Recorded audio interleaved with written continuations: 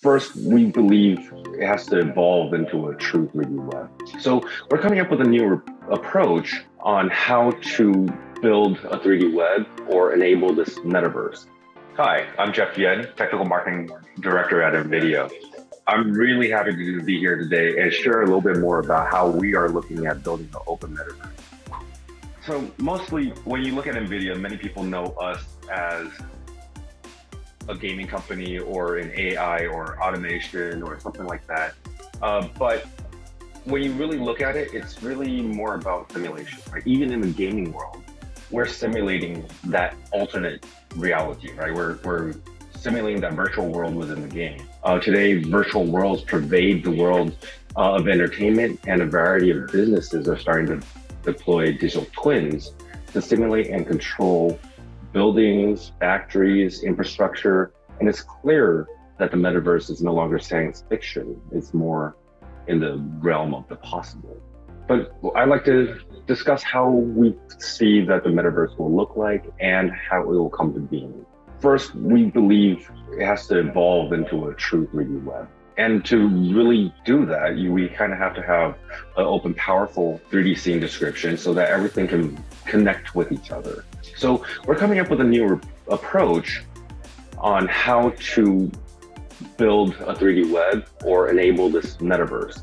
For starters, it wouldn't be really extending the 2D web into a 3D web, right? It's putting the 2D web into a powerful 3D framework.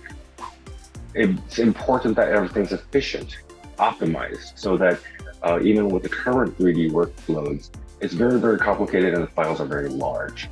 To make everything more efficient, you would only send what changes. So in essence, you could think of it as a Google Docs for 3D creation. We need to favor powerful hardware over the least common denominator. The current design is oftentimes we want to make sure everything runs well, content runs well on everything, so that most content is catered towards the least common denominator or the weakest power, where we believe that things should be it should look beautiful everywhere, so it should be catered to the highest or the most powerful hardware. And because this would be a virtual world, we believe that it should be able to be authored and edited pretty much at all times by multiple users and to constantly create new experiences. So we built a 3D-like web-based system on the principles I just mentioned, right? And we call it Omniverse. Much like the 2D web, its value stems from power to link multiple parts together. And we're really providing a new level of interoperability in graphics technologies ranging from, and that work on legacy software, as well as cutting edge hardware, right? It utilizes the capabilities of all. You want to build a world that looks as realistic as possible.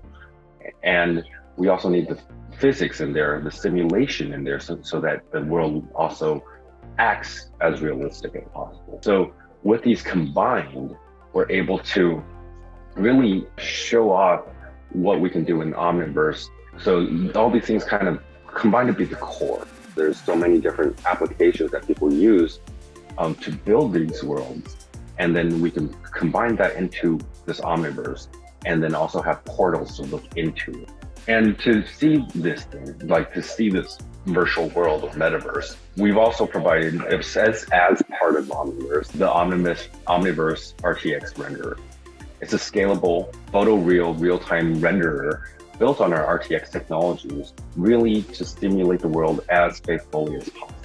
Not only that, we also think that we need portals and user agents so that through VR, we can wormhole into the metaverse and see it and experience it in there. Even through AR, we're able to either project this virtual world onto our physical world, or even let AI agents within the metaverse look out into our physical world. So it's multifaceted, and we feel that it's really portals for so many different possibilities. You can think of it as kind of what we call the ultimate mashup, right? If you're trying to build metaverse, the importance of composability is so important, right? The metaverse, not unlike the 2D web, should allow you to bring together elements from anywhere on the internet and compose it into a virtual world. So it's in essence the ultimate mashup. Whether you're an individual creator or part of a team in a larger group or enterprise, we have an Omniverse for you. So we invite you to experience it for yourself and join us in building the metaverse. In the future, we believe that more and more content and experiences will be available in the virtual world than in the physical world. More markets will arise as virtual worlds increasingly are made. Thank you.